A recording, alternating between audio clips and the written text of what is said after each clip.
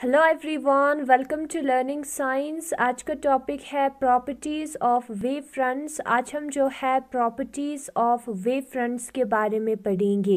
तो number first property है energy of light flows normal to the wave front. जो energy of light है वो हमेशा normal to the wave front flow करता है, मतलब कि जो वेव फ्रंट है उससे वो 90 डिग्री बनाएगा एनर्जी ऑफ वेव फ्रंट का फ्लो का डायरेक्शन।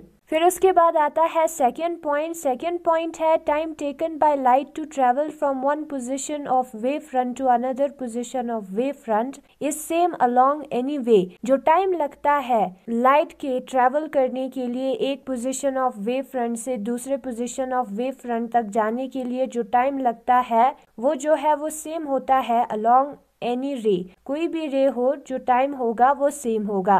फिर उसके बाद नंबर थर्ड पॉइंट है spacing between a pair of wave front along any रे इज अ कांस्टेंट। जो स्पेस होता है दो पेयर ऑफ वेव फ्रंट के बीच में अलोंग एनी रे वो भी कांस्टेंट होता है। नंबर फोर्थ है the phase difference between any two point situated on the same wave front is zero. यानी कि दो पॉइंट जो कि सेम वेव फ्रंट पे प्रेजेंट होगा उसका फेज डिफरेंस होगा जीरो। हमने पहले भी किया था, वेव फ्रंट जो है उन सारे पॉइंट के लोकस को कहते हैं, उन सारे पार्टिकल्स के लोकस को कहते हैं, फिगर को कहते हैं जिसका फेज सेम होता है। तो इन पॉइंट्स का फेज डिफरेंस होगा जीरो।